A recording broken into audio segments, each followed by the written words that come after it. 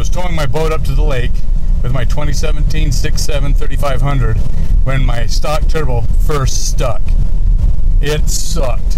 I have less than 65,000 miles on this girl.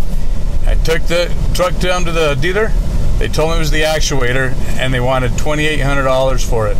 It's not part of the powertrain warranty. The whole set, stock turbo. The low end, it's fine, but it's lacking in the mid-range and the upper end.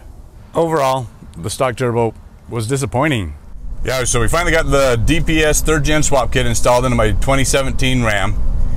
And it does, I did get the 6471 with the mechanical VGT.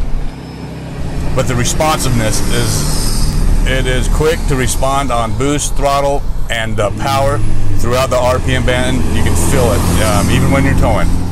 Since installation, my MPG has improved by about 2.5 miles per gallon.